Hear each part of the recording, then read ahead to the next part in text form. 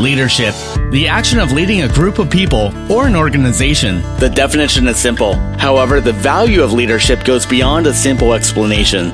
You're checking out The Healthy Leader, discussing the different styles and the importance of great leadership. Now here's your host, Michelle Franklin.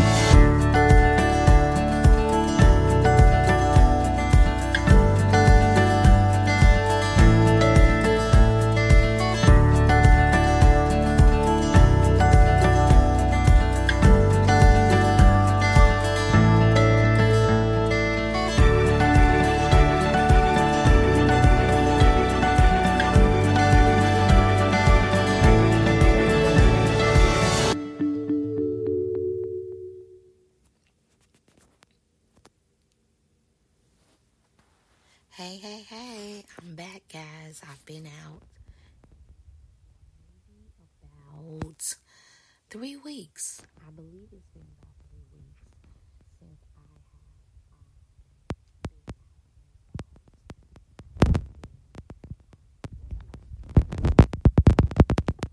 have to come on and do my Healthy Leader podcast. I do have a separate podcast that's called Sunday Mornings, where I teach as it relates to ministry and the Word of God. And so if you guys haven't downloaded that podcast, I really want to encourage you guys to download that podcast to hear a word of encouragement, a word of empowerment as it relates to ministry and just being all that God has called and commissioned you to be. And so on this morning, I wanted to come on and talk about my health journey. Just let me give you guys a little history of my business, which is called CLS Reflection Academy. C stands for character, L stands for leadership, and S stands for stewardship. When I first set out on the journey to establish this business, I knew that if I was going to be a leader, in order for me to be a healthy leader, it was going to require me to not only work on my character in person, but also be more concerned about my credit report. I wasn't the type of person that will order something or purchase something and not pay for it, or have a lot of credit card debt and, go out and get cars and be so eager to file bankruptcy. I was never that person. I was the person that if I couldn't pay for it, then I would not get it. And so I always paid cash for everything. And so when you pay cash for everything, when you do not establish credit, then you have bad credit. And so what I did was I said, okay, my credit report is my character on paper. It lets people who don't know me have a better understanding of who I am and my spending habits. And it lets them know that they can trust me with their finances. So if I ever wanted to take out a loan or a mortgage, it just shows that I'm an integral person on paper. And so a lot of times people think that because we're supposed to be the lender and not the borrower, then we shouldn't establish credit. But I disagree with that. I believe that in order for us to be the lender, we have to first be found faithful in our ability to borrow. The Bible says that if you are not faithful over what belongs to another man, why would God give you your own? And so I believe that having our own and being able to have the stability and lay the right foundation and build correctly, I believe that's when God opens up the door for us to really have our own business, have our own just whatever it is that we seek to have.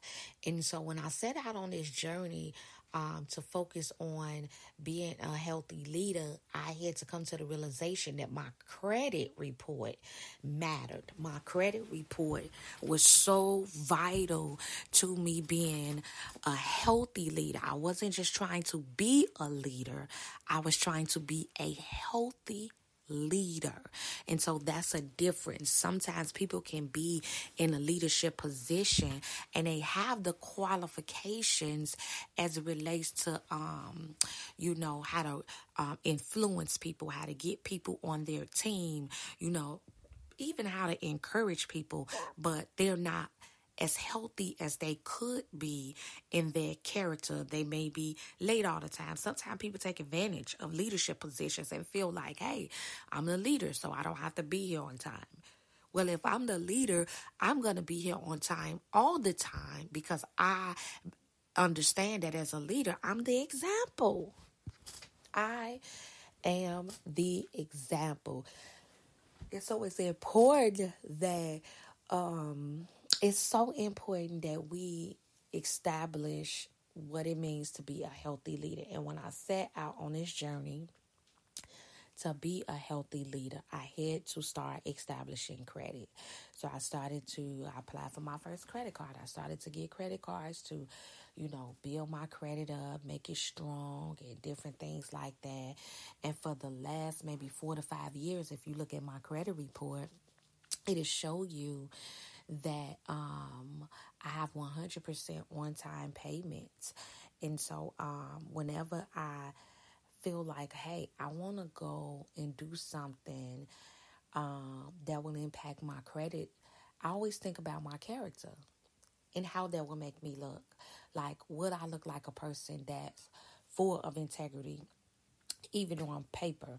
And so it's not enough as a leader. It is not enough to be a great person and have great character as a person.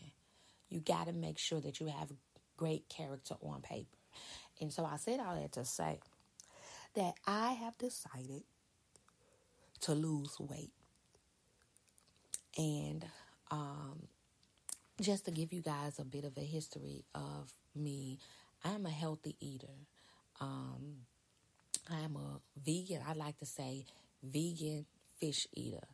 I don't like to say pescatarians because sometimes I've seen people who say that they're pescatarians and they still eat things like eggs and stuff like that. So I am a straight vegan. I do vegan everything. I try not to do processed food. So if I want some vegan cheese, I will probably wait till the weekend, or I probably won't eat it at all. And fish, I eat fish every once in a while. The fish that I eat is salmon and catfish. And so I'm a very healthy eater. And so when people look at me and they see the weight, they probably assume that this woman is the size that she is because she doesn't take care of her body. And that's just not the case.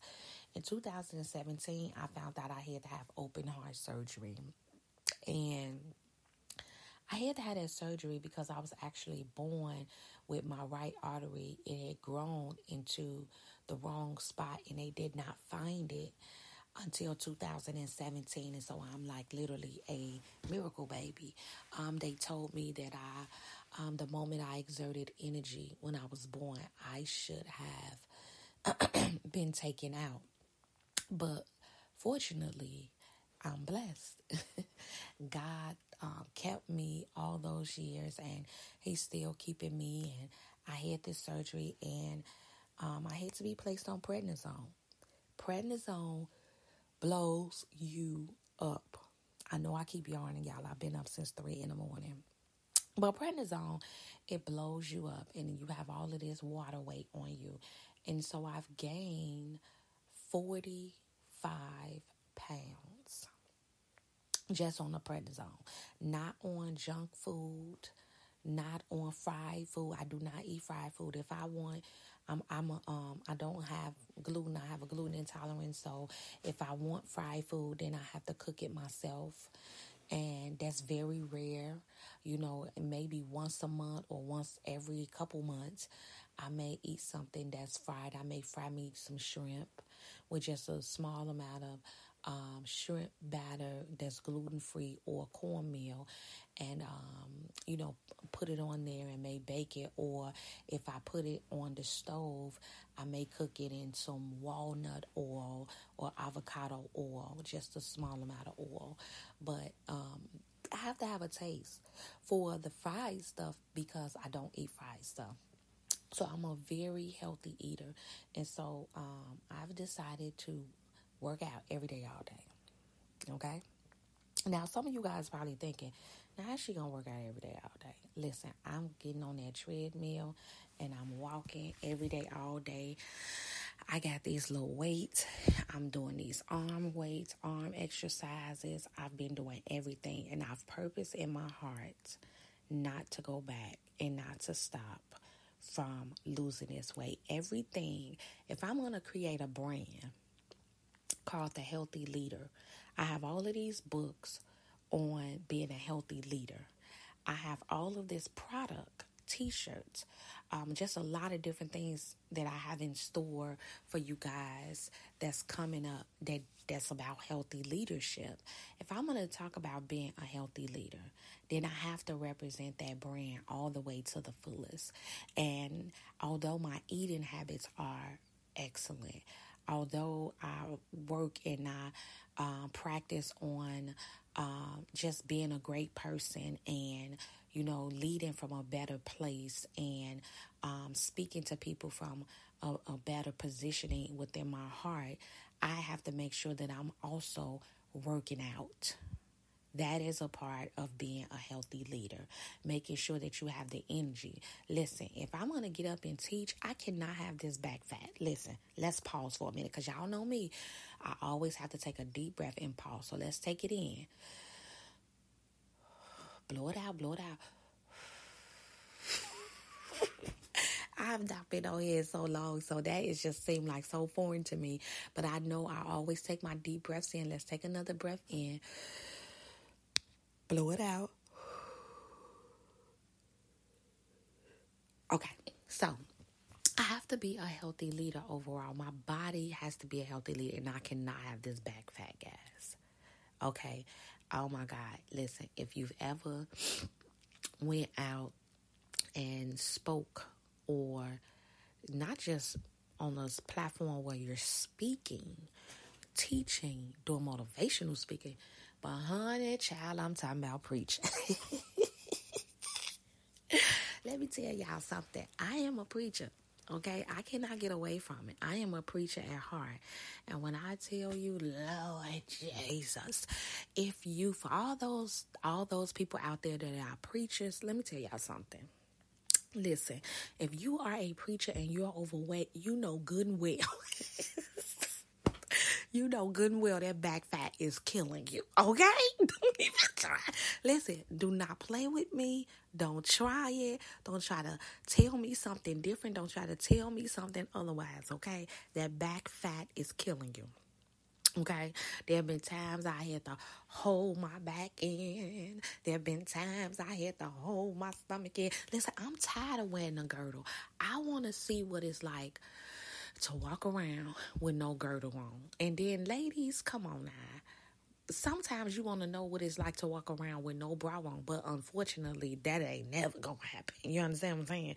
Because that just adds to the pain in the back. Okay, your back be on flame, it be on fire. You understand what I'm saying? So ain't no walking around. Listen, I don't. If I had little doorknobs, I don't know if I had little doorknobs if I be walking around here with no bra on, because the back is a vital part of our body. Alignment is everything. And when that spine is not in alignment, when the disc is out of place, when you have so much fat on that back, oh my goodness, you be in so much pain. And you don't tell people, you just come home. I come home. Some people come home and they may soak in some Epsom salt and stuff like that.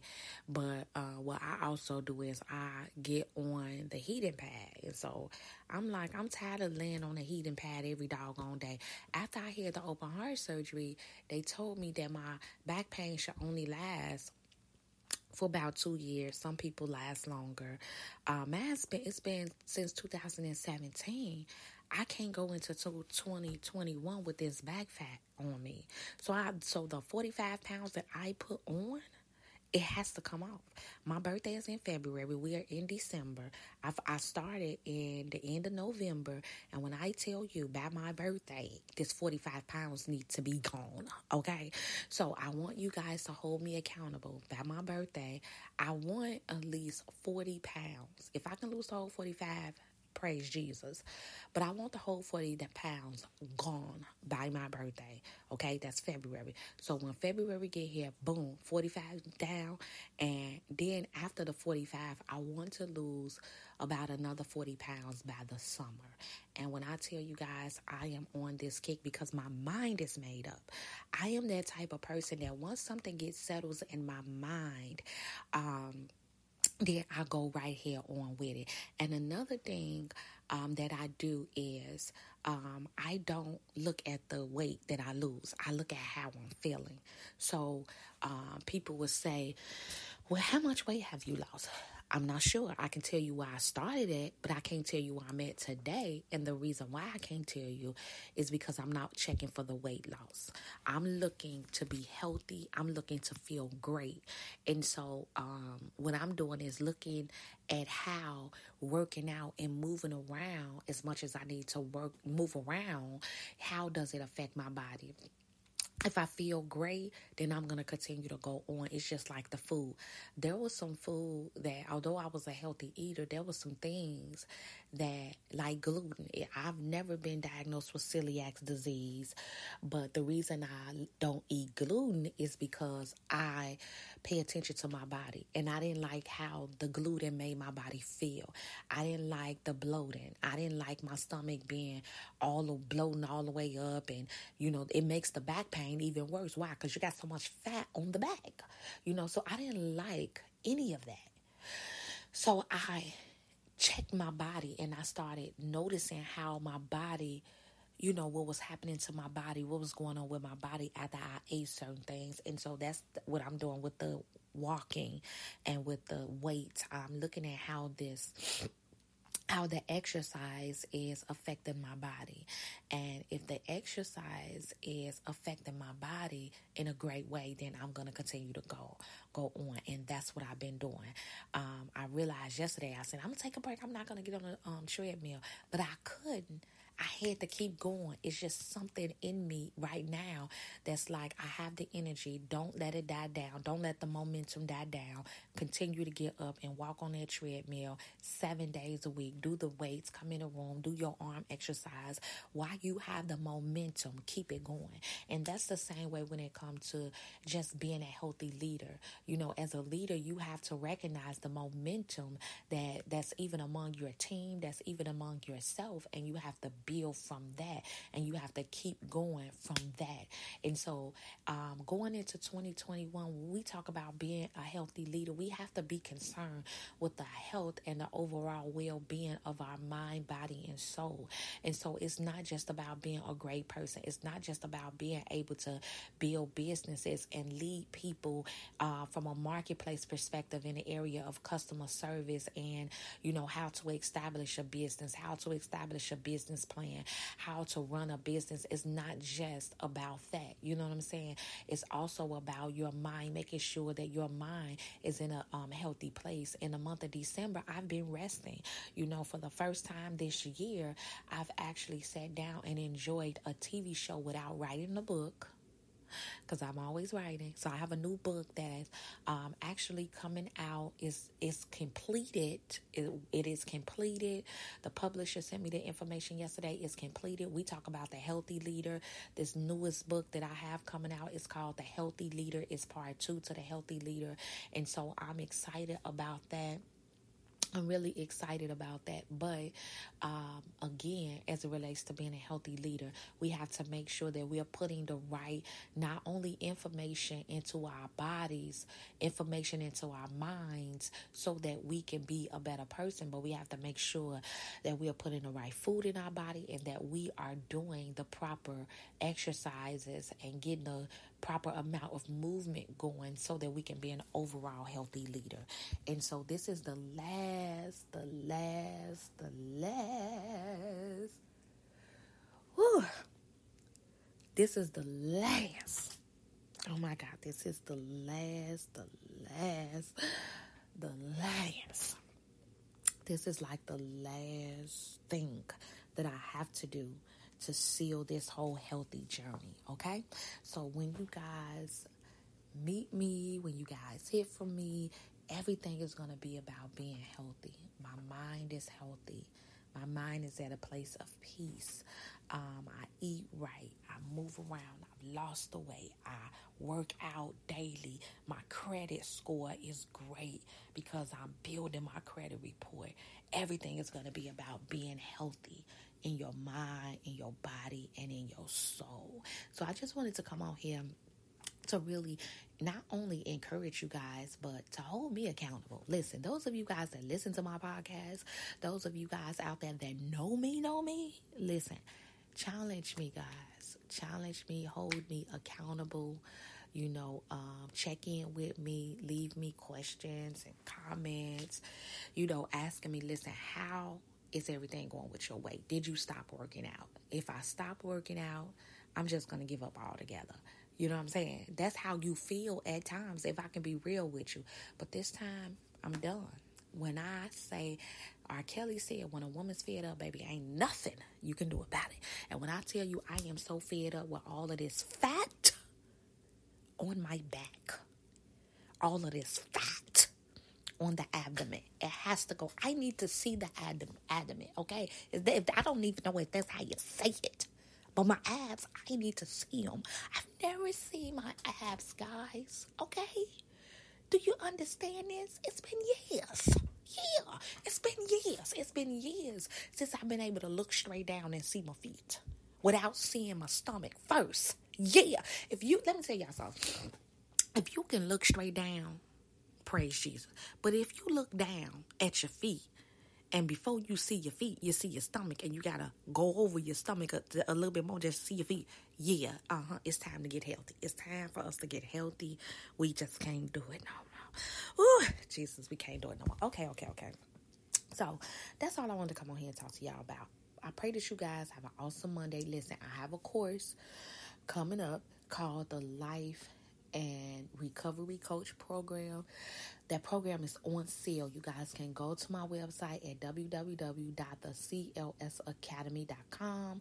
You guys can call me at 708-821-5867 if you would like more information about that course, or if you would like to sign up for that course.